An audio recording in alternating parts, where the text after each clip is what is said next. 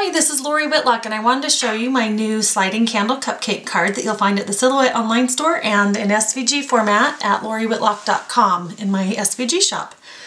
So this little card is really easy to put together. It fits in an A2 envelope and it opens up so you can write a sentiment inside.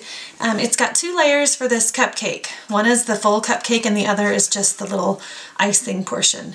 But you'll notice both layers have this little slit in it, which allows you to add this cute little candle that slides up and down.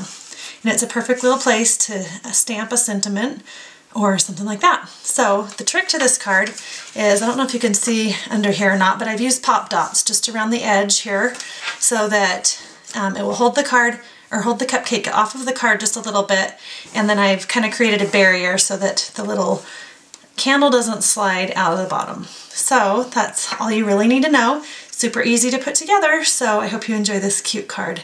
Have a great day. Bye-bye.